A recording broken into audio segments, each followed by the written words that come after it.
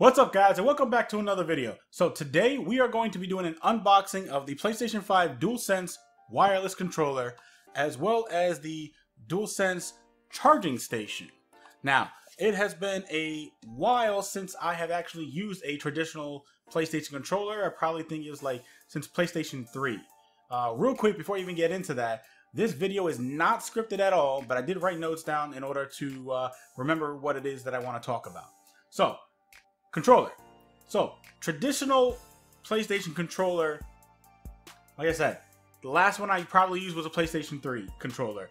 In between then, from PlayStation 3 to the PlayStation 4 to the PlayStation 4 Pro, I've always used some type of custom controller, whether it be from Scuff Gaming or Cinch Gaming. Real quick, if you guys want to know the difference, Scuff Gaming uses paddles, Cinch Gaming uses buttons. I like them both. It all depends on what you want to go with. Now, for the PlayStation 4, my PlayStation 4 Pro, I have been using the Scuff Impact, and this actually came with 4 paddles, but I only used 2 of them. But I like this. I like this a lot. And if you guys want to know details about this controller, just let me know in the comments below, and I will, actually, better yet, I will go ahead and put a annotation in the video right above here, or somewhere at the end of the video as well, about this controller if you guys are interested in it. Now, like I said, going from a custom controller back to a traditional OEM controller is going to feel weird. And I don't know how I'm going to like it or not. I'm not sure.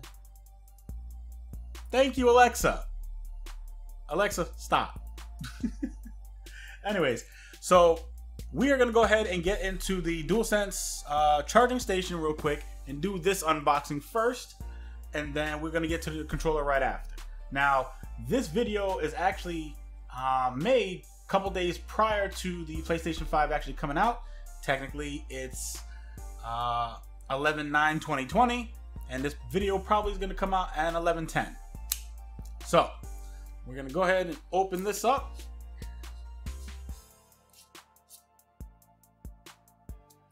Handy dandy knife that assists by me. God bless her soul. So we have a thicker box inside this flimsy box.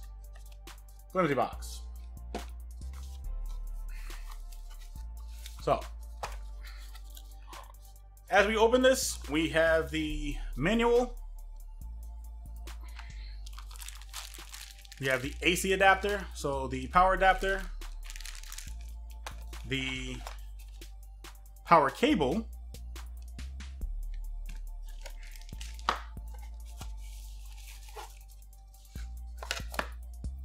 and that's it for this.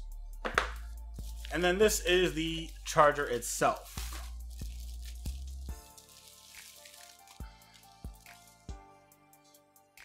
Now, it actually is shaped like the PlayStation 5, and it's pretty interesting. So it does have like a little bit of haptic feedback. As soon as you put the controller down inside of it, it'll click to let you know that it actually is inside. You got the little port right back here for the cable. Yeah. I'm gonna go ahead and put that aside real quick. Alright, now let's go ahead and open up this controller.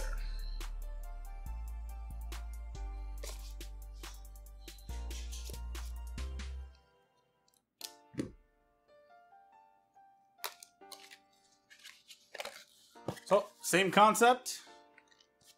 This little flimsy box contains a lot more thicker box on the inside.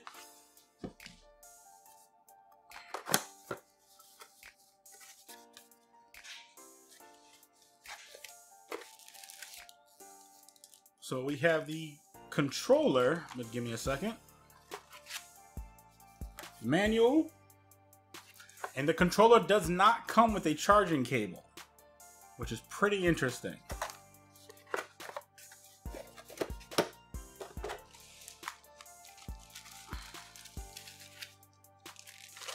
Alright, so here is the PlayStation 5 controller. And it looks pretty nice. I definitely will say. Oh. Oh, this feels interesting.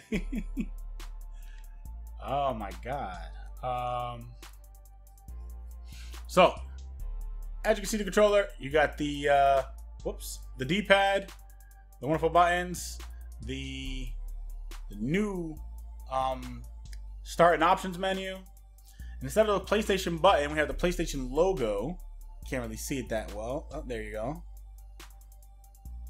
And then we got your speaker.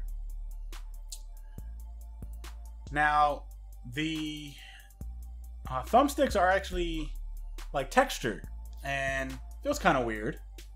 The controller is definitely heavy, but that's definitely because of the new technology they're using for the rumbles, or the replacement for the rumbles. On the bottom, you have your 3.5mm jack with the little charging, I forgot what they were called. The little metal things that you use to charge the controller. And then in the front, you can also charge with a cord. I don't know. Feels kind of nice.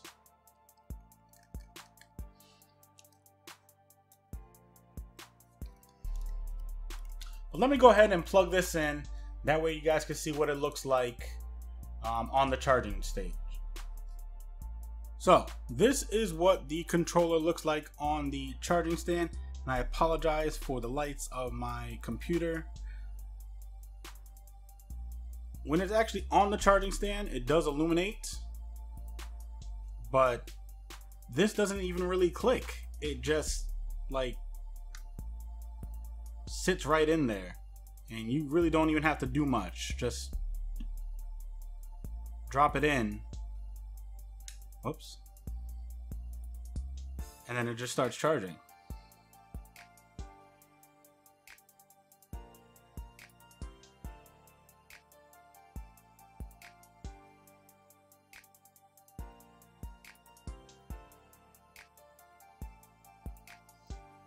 Obviously, when you have the second one as well, one in the front, one in the back, and they both charge in the same direction. Now, when the PlayStation 5 is released in a couple of days, I will be testing the charging capability of the charging station as well as the controller, just to actually see if it lasts as long as Sony says it does. And I will be doing a review on the controller and the charging station a little bit later on, probably within a week. That way I get a little bit more of a feel for it, as well as a little bit better feel for the controller itself.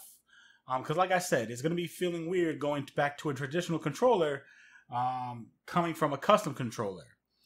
And I don't know. It feels good in my hand. So I have a little promise for this. However, let's check one last thing though.